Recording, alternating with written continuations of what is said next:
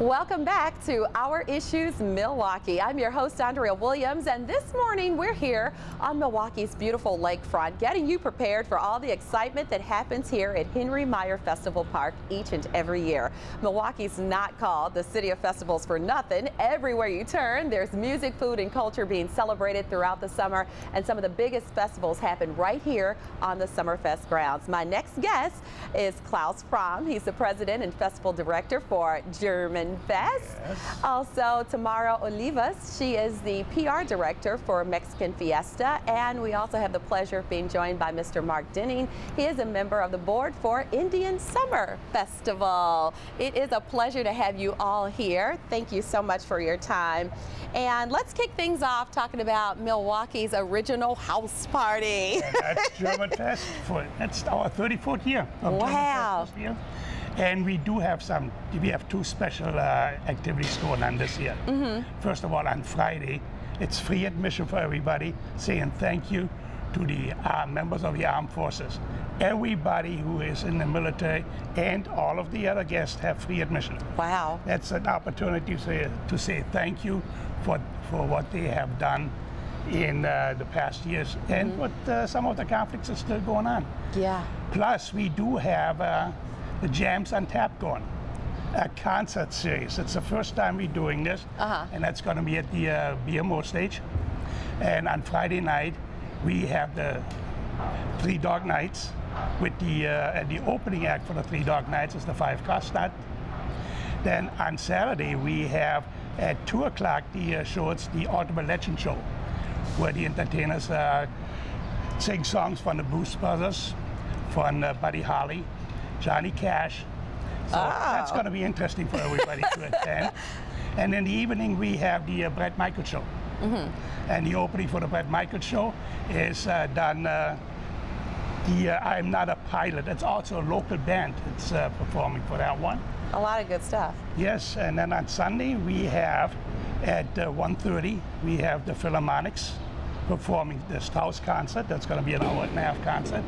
And then in the evening, we have the Plain White Tee Band. Okay. And the opening act for that one is Vic and Gab. The Plain White Tee Band. Plain White Tee. That's very And that's a rock band, and we figured the reason why we're having these concerts is to entice some of the people who've never been at German Fest, come down here, enjoy the concerts, and then see what they have been missing for the past 34 years. So you're adding a little flavor from other cultures and bringing everybody in on the fun. That's what it's all about. And that's in addition to our regular bands, which we have. The Chicoria Band is coming back, which is a very popular band here in Wisconsin. We also have a new band coming back from Florida, and that's called the Alex Meissner Band. Both of them are show bands, and then our regular normal bands which are performing during the year here in Wisconsin. Klaus, I don't know how you keep up with it all, but he does, doesn't he? I'm trying.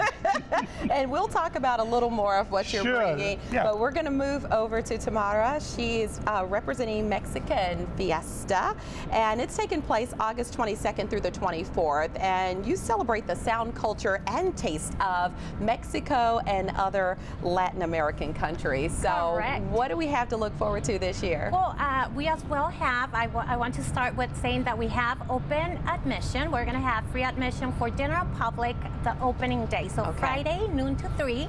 Everybody can come in and not pay admission, which is always nice. You get to spend your money and food and drinks once you're in. We're going to have as well Saturday and Sunday, we have admission for veterans and active military people as well as disability people. I would say refer to our Facebook page and our web page because the times vary for every day, but we do have them available. And really excited to start getting ready and prepping up for Mexican Fiesta this year. We do have the traditional things. We have the chile eating contest again. We have the car show that brings a lot of people. We have, of course, the traditional sounds that you're used to hearing at Mexican Fiesta. We have the bachata, we have the salsa, we have the music from the north, la norteña, and we also have, of course, the mariachi, which I think represents Mexico very well. But this year, we're really excited to let everybody know that all 3 days, we're going to have 3 mariachi bands on stage at the same time. Wow. So you can imagine the sound and how loud that's going to get. So I invite everybody to come and really experience that and get those good goosebumps on your skin when you see them play. We are really excited as well. We're going to have the walk for obesity and diabetes again this year, which I think brings awareness for not only the Hispanic community, but everybody in the community. And of course, the very, I would say now traditional tequila tent, where you have that's where the trouble begins. A little bit doesn't hurt, right? Everything with discretion, but you have the opportunity to sample and taste the differences between the tequilas because they're not the same. So it's important that you have that opportunity to try 1, 2, or 3 tequilas and notice there's difference in between them. So we're going to have very that as small well. doses, right? In very small doses. And we're also this year, I'm really happy to let everybody know that we're going to have an art exhibition as well this year, and it's going to be the very traditional piñata. Okay. So we're going to have over 15 huge piñatas exhibit right at the entrance of Mexican Fiesta, and I think it's one of those things that represents Mexico as well very, very well. Very well, and all of this is just excitement in itself. You've got a huge concert that's scheduled on opening night at the BMO Harris stage, and that's one of the biggest stages here, so you're expecting a lot of people. We are expecting a lot of people, and Los Tigres del Norte, it's coming to Mexican Fiesta. It's a band, that well-known band from Mexico all over the state. So we're hoping to bring people not only from Milwaukee, but people from all around the state to come and see Los Tigres del Norte play. There it is. Looking forward to it. And Indian Summer, you're going to be, is this the 28th year? It is. The 28th year, kicking off September 5th through the 7th. So right when things are starting to cool off just a little bit, but if we're lucky this year to remain hot. So I think it will. That's why we call it Indian Summer. Yeah, that is what it's all about. So it became the largest American Indian celebration of its kind in this country. It's pretty amazing. What can we look forward to from Indian Summer Festival?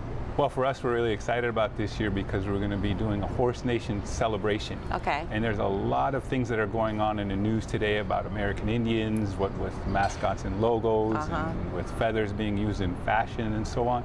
And one of the great things about ethnic festivals from German Fest and Mexican Fiesta is there are opportunities for moms and dads to come on our grounds and learn directly from us. As individuals and people, and celebrate our culture and be a family-friendly event. And we're really looking forward to doing a good job for everybody. Friday, we're going to kick things off with the Education Day. Okay. And we invite schools, Milwaukee Public Schools, all schools surrounding area that can possibly get children on their grounds. We let them be here with us. We let them learn about us from us. We're only 2% of the population, so when someone has a chance to learn from a native person, that's pretty neat. Yeah. And it's also, when I look at these grounds and I think about that being our 28th year, I also reminded we've been here for 10,000 years. Absolutely, and that's what I was saying earlier during the first segment. That's what makes all of these festivals so very special. And when you look at the history of Milwaukee itself, with all of the native names, there is a rich history of Native Americans that have built this to what it is today. I know one of the things that we share with Mexican Fiesta and German Fest, in history at least, is one of the featured deals that we're going to be doing this year is boxing. And there are some great German boxing clubs that came out of Milwaukee, you may remember. Certainly Latino boxers from Central, South, and America, United States today. And American Indians have a rich history of boxing, and we're going to have an active ring with Olympic-style boxing this year. And you know what? That Olympic-style boxing was pretty close to outdrawing our powwow, our ethnic dancing. Wow. And we're looking forward to more. So if there's any young men out there that want to come out and box, we got a place for you. Okay, and they've got plenty of time to get themselves together. September 5th through the 7th is Indian Summer Festival. And some of the things that you guys will be focusing on is the Native Fashion Show. You have fireworks on Saturday, and as you mentioned, the Olympic boxing, which is a huge deal. But with the culture, you talked about the powwow, and you sometimes hear people say the last powwow. And with the festivals, this really is the last powwow, because before we get into the kind of cooler temperatures. So you've got a lot of competition and demonstrations dealing specifically with powwows. Explain what that is.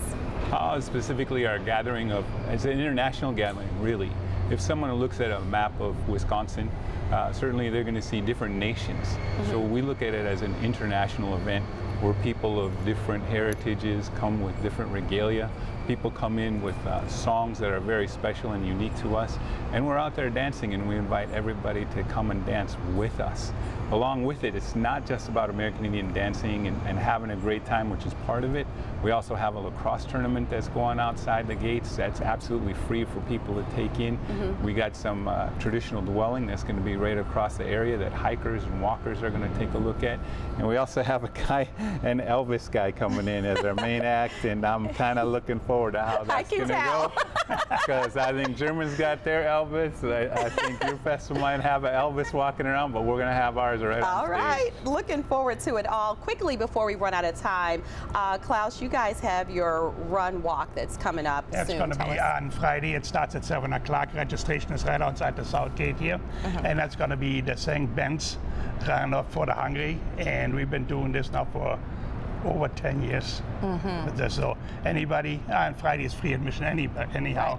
Otherwise I would have said anybody who's attending the run has free admission. And the run is going to be a 5K run and a 2K walk. Okay. And like I said, it also starts on the south end here. And I should mention that German Fest, it's July 25th through the 27th. Here on the Summerfest grounds. And Mexican Fiesta on August 23rd, you've got your walk run for wishes, and August 24th the Fiesta walk, and people are going to have to go to the website to find out more information. We're quickly running out of time, but that's what happens when you have good information, right?